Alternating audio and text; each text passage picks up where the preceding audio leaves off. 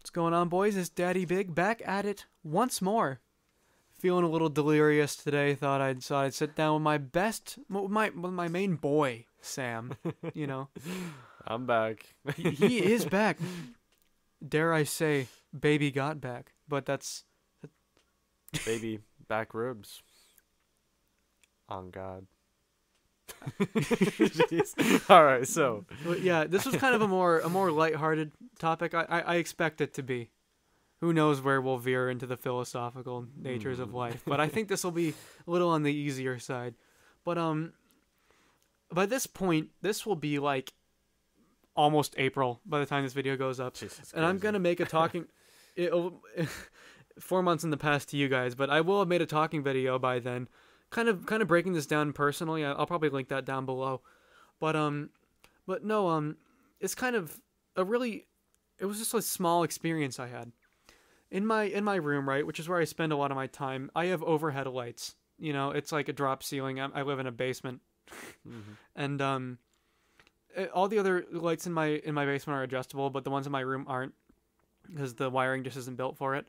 So I find those lights to be too bright, and I hate bright lighting. Like I deal with it at school, like at schools and all that kind of like buildings like that. But when it comes to being home, I really love dim lighting.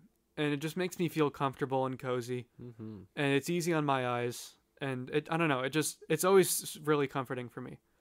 And so yeah, I never keep the lights in my room on, but I have a single lamp that I put up on a high dresser that kind of illuminates the whole room, quite dimly, you know, but it's next to my desk, so it works. And I used to have like a 40 to 60 watt bulb that was like white warm, right? So it was actually almost a yellow light. Practically. It was very warm and pretty dim too, and I loved that feel for the longest time. And then that light bulb died, and then I went to go get the other one, but then I realized that I had also used that one and just put it back in the container because I'm an asshole. But but no, so I had to go find a different kind of light bulb, and I ended up with this other one, and I screwed it in, and I was instantly blinded because I was looking directly at it, not through the shade. But it was also quite a bit brighter than my other bulb, and also was quite a bit colder too. It was much whiter, and like I said, brighter as well. And I actually ended up exchanging that for one that was slightly dimmer, but of the same quality. And you know, for me, this was really weird, but it kind of, I was able to read books a little better. You know, the other light was a little dim for that, but just. Like I said, I spend so much time at my desk working, gaming, working, like almost all the work I do for this channel is there, you know? And it seems so insignificant, but that little change in the light bulb completely changed my perspective on my room. And it just made things feel so different. So that's kind of just what I wanted to talk about here. Is just talking to Sam, expanding on this whole idea of how those small little changes can make big differences in your perspective on things, you know. And did I inspire you to conjure up any examples of your own here?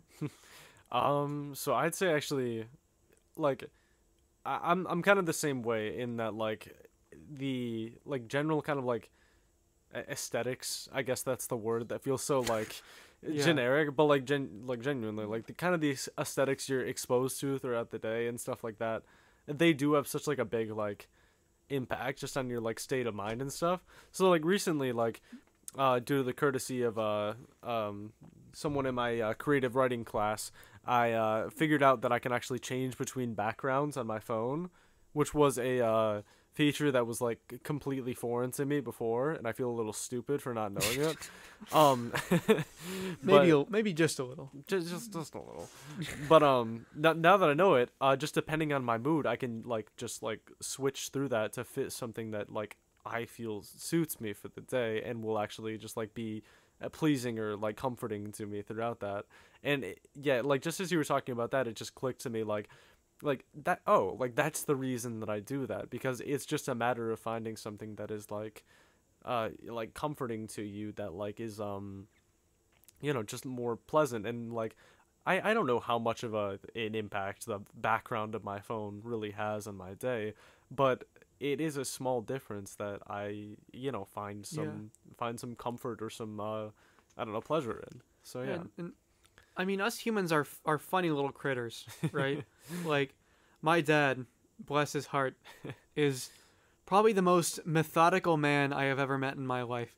He does everything in life, like, somewhat in slow motion, but really he does everything so fluidly, you know? Everything is so systematic. You know, he's an accountant, works the 9 to 5 on that grind. And for him, I remember this was more a thing when I was like a kid that like our family would always kind of poke fun at him for. But he would just like do these goofy little things to change things up in his life, you know? Like I remember one of the only examples I can really think of is like I remember at one point he had this whole thing where he like named different breakfast meals he would make for himself. He would have like he would call it like the farmer's breakfast or like the sunny scramble or just like stuff like that, you know. Love that. And I guess recently what he started doing is making himself breakfast skillets. He'll call them. He'll get out of his big cast iron pan and just he'll throw eggs and cheese and sweet potatoes and avocado and chorizo sausage and other sausages, a bunch of stuff. And then just make it up and make himself burritos throughout the week, you know. It's just like, and like I totally get that, you know what I mean? Like, especially like in food, you know, having those little different, it just, I don't know, it's just little variations in your day, you know. And I think that might be partly why like I love and continue to replay for hundreds of hours games like Terraria, because like they're so dynamic, you know. There's a distinct comfort in the familiarity of it, but every time your experience is different because things are random, you know. Yeah. And I mean that's why randomness is such a huge part of games, is because it's familiarity, yet that unpredictability that makes things engaging. Yeah. And I think there's a similar element in life where, you know, even just the smallest of differences in your routine can just totally shake things up and just make your life exciting. And like, it seems kind of dumb, but like everyone does it. You know what I mean? Yeah. It's finding those little moments of like novelty just to like, yeah, exactly. Yeah. Just to entertain yourself and just keep things new. Like I remember, Tech Week of, Outsiders, they let us off on Friday early, which was such a blessing. It was like great. Was it Friday? I don't remember. It was the last official day of Tech Week for Outsiders. Sorry, if you don't know, that's the play that I was in. Sorry, I'm like speaking very locally. Yeah. And the day after, no, it was the day of, because we actually had free time. I went, you want to know what? I'm gonna go on a walk. For the record, I never go on walks. If I'm doing something, That's crazy. I love walks. Yeah, I'll go on a bike ride or I'll go on a drive. Like that's just like kind of my thing. But I just went on a walk because I'm like, I never do this and I'm going to do this just because I feel like it. And so I did that. And just having this random novel thing amidst a lot of like busyness and like, you know, semi like monotony was just one of the most refreshing things for me. So it's little things like that, you know? Yeah. And I guess like kind of like that whole idea of like breaking the monotony. I feel like one example I could think of is like I've had the same 5 CDs in my car since I bought it. And actually by the time this podcast comes out, Christmas will have been 5 months ago. But like one of my favorite bands is Tally Hall, as I mentioned before, and their second CD, Good and Evil, is actually it's available now. I've like been able to find it because I heard that they were going to press it and actually just like make it this year, and I never really heard about it. Like that was like last year and I was looking for it, but now they're like out there. So for Christmas I'm really hoping that I can snag a couple and keep one in my car, and like that will in itself be a huge difference of being able to experience that new music. But like I haven't really listened to their second album at all because I'm trying to save myself the experience of the CD. Nice.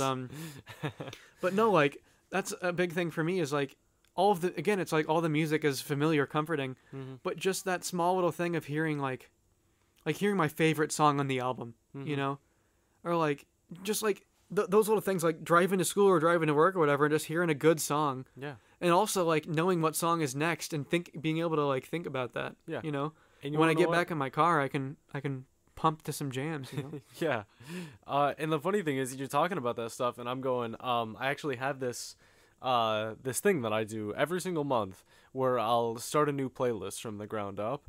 where I'll carry over 5 songs from the last month's playlist, and I'll take those, and then I have to discover all new music to put on that playlist to build around Really? that.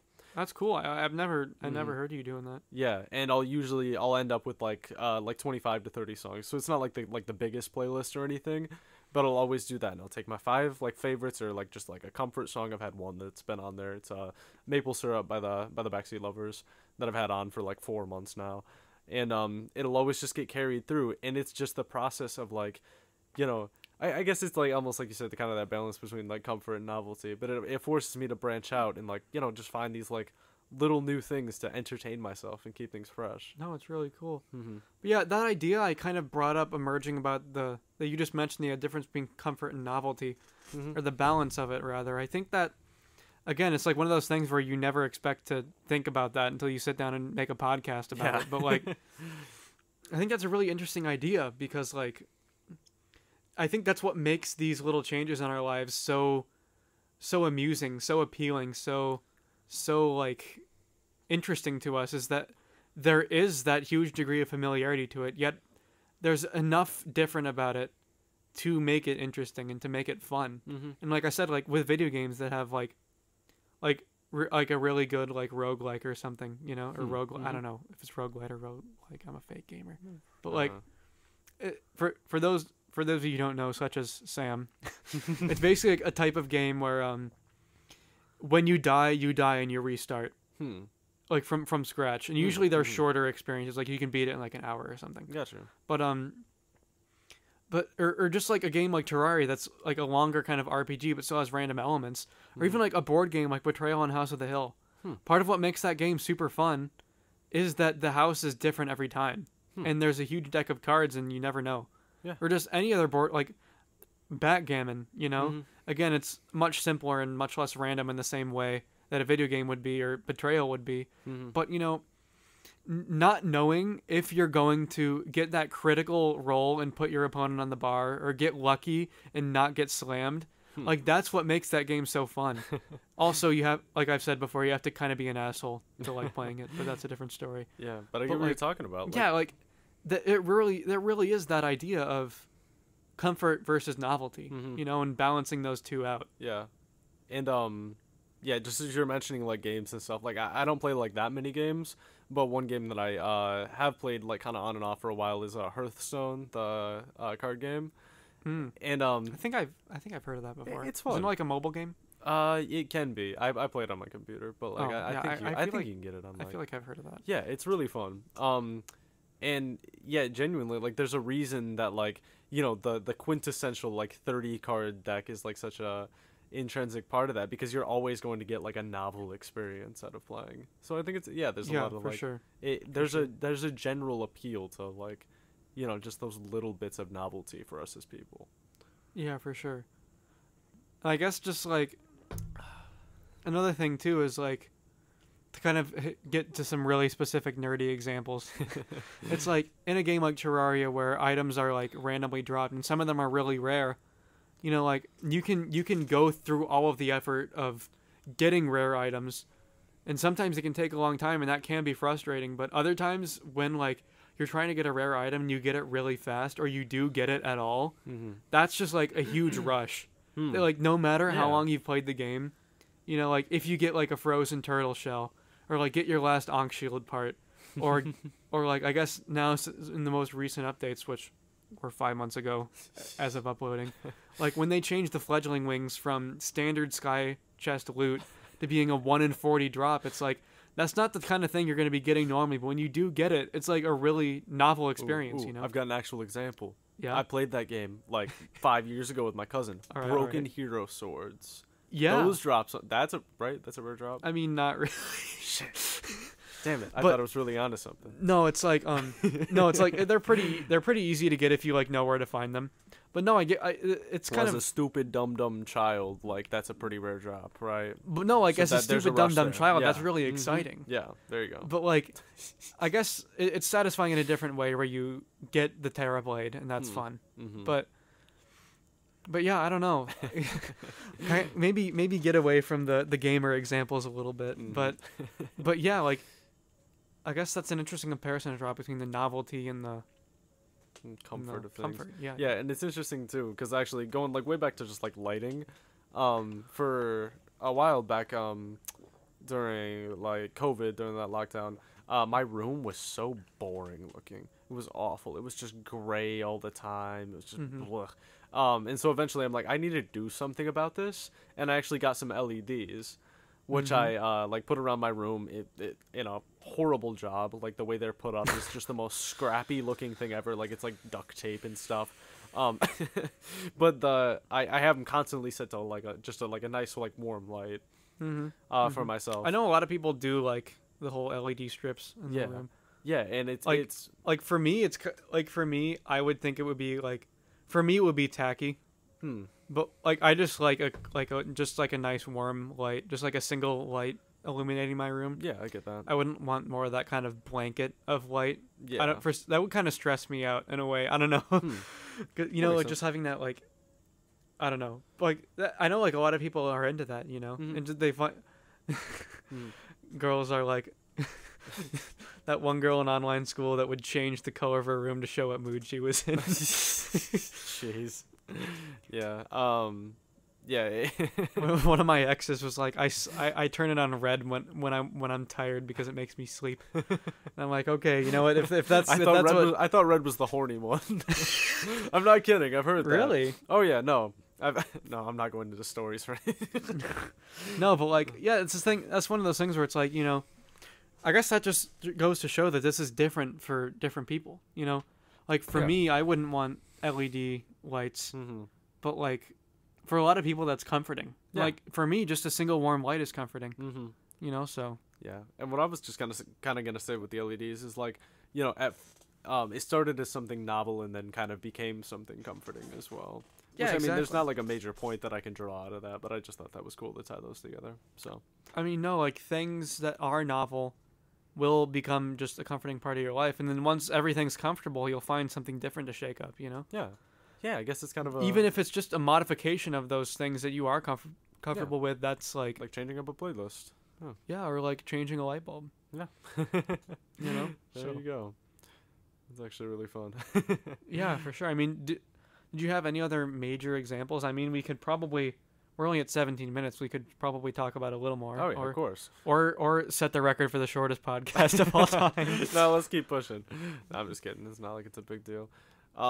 It's just recently, just like one of the minor additions that I made to my room, kind of on decoration now, is that I put up the poster for the most recent show. And yeah, and I put that up, and just having that as I mean, like it's just cool to just have those little like reminders and stuff. I put up my parents one Christmas got me some game posters. I remember. And I have an Origins poster, Black Ops 2 Zombies. I have a full size, like huge poster of one of the Breath of the Wild title art pieces, which is just Sweet. Breath of the Wild art is simply gorgeous. And then I have a Smash Ultimate poster. And it's just like, yeah, those kind of things are just fun. Like, I want to have more posters, you know? I want to have, like, unfortunately, Stardew Valley and Terraria, you don't have a lot of really great posters out there. But, like, I want a Mob of the Dead poster so bad. You know what I mean? Because that's like my favorite. But that would be cool. But yeah, like posters are cool. Yeah. You know? And just like those, I guess it's more of a permanent fixture. Yeah. But just those little things in your room that make it your own, you know? Yeah, exactly. Yeah, so like it kind of, you know, we're talking about things that influence you, but like also like things that you influence is another part of that. Just like the little means of expression and stuff like that. I think those also, you know, that's kind of like cool changes that you can make in your life. Like, I don't know. I don't have many like major examples because I'm not like. I thought of something after you mentioned clothing. Did you mention clothing? No, not yet. I thought of clothing. You mentioned something that made me think of it.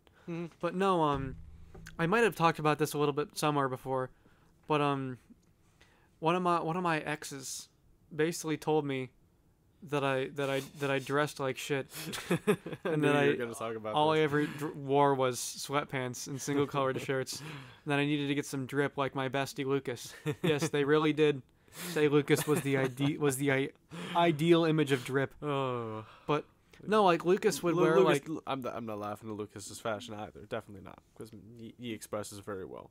No, yeah, Lucas has the riz, the drip, the. The drip.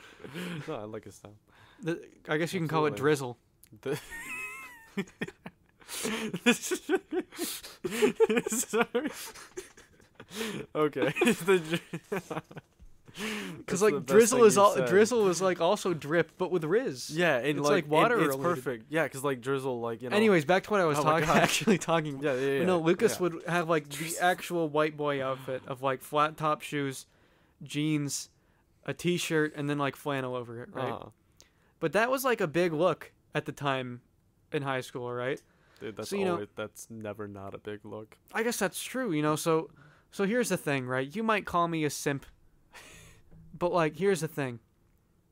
My girlfriend literally told me a way to make me look more attractive. Mm-hmm. That was within something. It was within the boundaries of what I was comfortable with, So it's like, well, shit, Mm-hmm.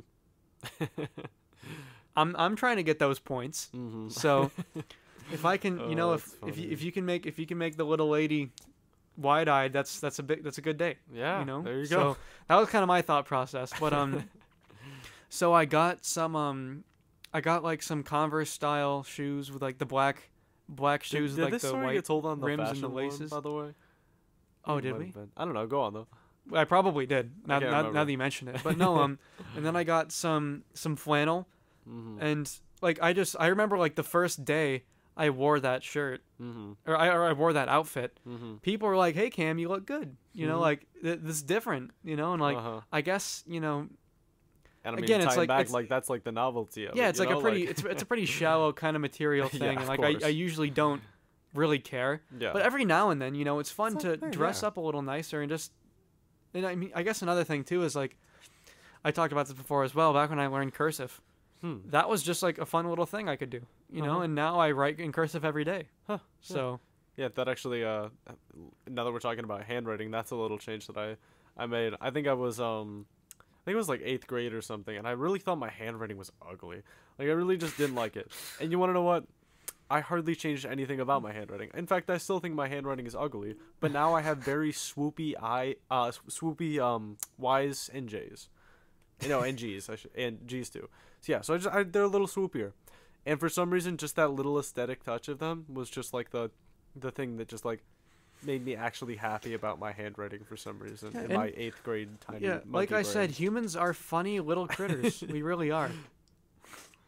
So yeah, I mean, did you was there anything else big you could think of? I mean, I think we hit a lot of different little stories and examples. I mean, any profound comments on life? Profound comments on life. Well, I mean, guess, like I said, humans are funny critters. I don't know how much further you can go, but yeah. I mean, I guess in a little wrapping up way, it's just like all of those little things together, we can create for ourselves like a little bit of we create patterns for ourselves, right? We create a structure for ourselves, and we live out our lives in a very like structured manner. Like, going through like school and stuff, especially like, you have the first, 8 years of primary school, then 4 years of high school, then 4 to 8 to 12 years of college. And it's just like your life is blocked out for you. But what's not blocked out, what's not planned at all, is just the little things that you find along the way, just the little enjoyable things. And it extends to all things, because it's not just the color of your light. It can be the connections that you make with people on the fly, the little interactions with strangers that you have on the corner, unintended, that you end up remembering for years. There are so many of those little things that just form together to it's easy to get pessimistic when you look at your life as something that is blocked out, that is planned, but ultimately nothing in the grand scheme of things is ever planned. So I guess I'm just saying to appreciate the minutia, appreciate the little things, and just learn to live like that. You heard it here first, boys. Woo! Yeah, I don't have anything better than that to say. So, think we're good? That's pretty sweet. I think we're pretty good. That was all nice. right. We did set the record. This probably is the shortest episode of all time, because it's gonna be the last one in this session. Huh? It's gonna be episode number 24. Man, it's weird because I think about and it's 24 minutes long. Huh? I guess we better stop the recording God, in we the better next stop 8 it. seconds. Oh no. Signing off. Oh god. Signing off, boys. Oh.